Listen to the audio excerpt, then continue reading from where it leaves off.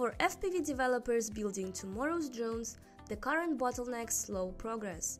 Here, at WCH, we deliver smoother integration, predictable latency, and faster routes to prototyping and testing. Generic drones move slow, stabilization and GPS modes limit agility, add input lag, and cut the creative freedom that FPV pilots live for. A 400 MHz dual-core chip with lightning-fast control, 8 UART ports, triple SPI support, and 8K D-Shot for ultra-precise motor response. Power meets precision with the CH32H415. A 400 MHz dual-core processor drives fast control loops and smooth flight response. Built-in attitude and PID control ensure razor-sharp stability, and dual gyro support keeps every maneuver perfectly balanced.